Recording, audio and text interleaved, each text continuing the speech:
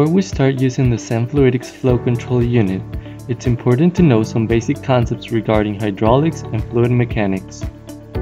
These concepts will allow us to get the most out of our system and guarantee optimal results with high reproducibility on each experiment. To move a fluid through a canal, it is necessary to have a pushing force at one end of the canal or a pressure differential between both ends. The amount of liquid per unit of time leaving or entering the canal due to either of these forces is called flow. This motion is related not only to pressure but also to hydraulic resistance. Let's see. When we increase the pressure differential in our system, the flow also rises. This means that they are proportionally related. However, the flow will decrease with a higher hydraulic resistance, meaning that these two are inversely proportional.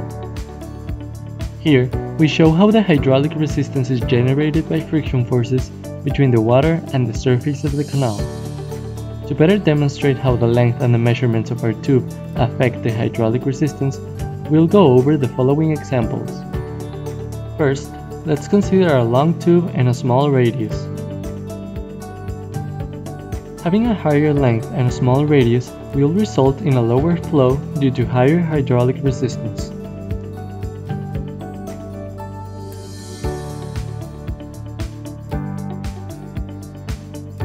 On the other hand, with a tube of lower length and bigger radius, we will have a lower hydraulic resistance, which results in higher flow. These examples can also be represented by the equation shown, which states that the length is directly proportional to the resistance and the radius is inversely proportional to it. There's another factor called dynamic viscosity. This is a property of the fluid, and just like the length, it behaves directly proportional to the resistance. Even if the canal is rectangular, these properties still apply. The length and viscosity are directly proportional to the resistance,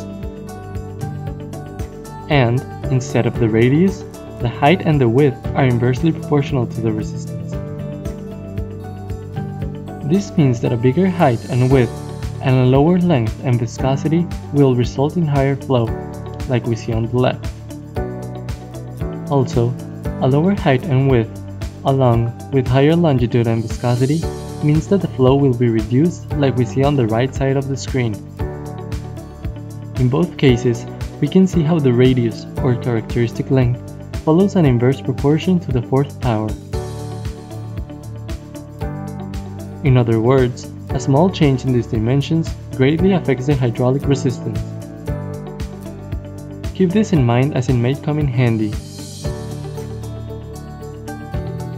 In the case of a microfluidic system, we usually have several inputs and outputs connected in series. In this case, the total resistance is the sum of individual resistances for each tube of the microfluidic system. With these basic concepts, we are able to arrange any experimental setup and adjust its parameters to have a proper control, maximizing the system's stability.